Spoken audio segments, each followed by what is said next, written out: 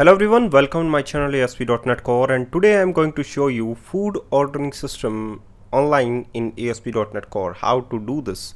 And awesome food and beverages. So these are the menu in the left side will be displayed in using Bootstrap. You can say the food, drinks, snacks and desserts will be stored in as a category in the database. First of all, I will show you.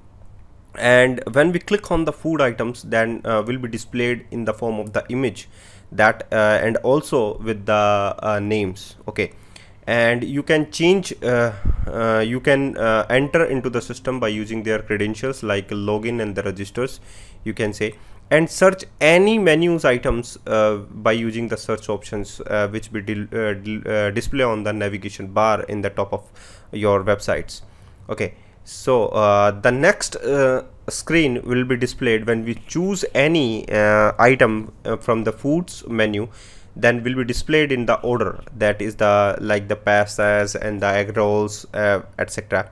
And your address also will be displayed in the sidebar, and add delivery address also available for your options.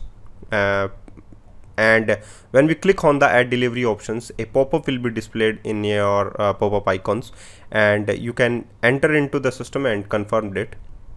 Okay, so the next thing will be displayed in the food ordering system, that is sign into your account. Must to add your account into your websites, and by using the register and the login button. So here we have a full name, email and passwords. Okay, and you can say that here we have login for the two options, that is the customer and the driver. You can say driver who pick up your food items. Okay, so that is the cards, banks, you can pay any amounts, you can pay amounts of the foods to the admin's bank, and these are the samples, the card details and the date of birth that will be using like that. And that is the customer portal, you can say, and this is the portal of your admin.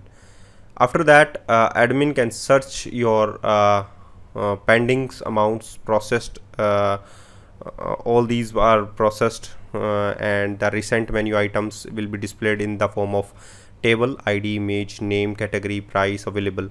Okay, so account balance is also available, and the categories options will be there. Add categories, and category name will be displayed in the form of pop-up menu, and add category.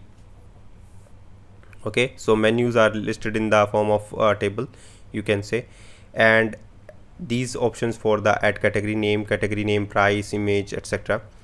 And the order will be displayed in the form of the table. So order ID, pay reference number, and amount, status, date delivered, and actions also available.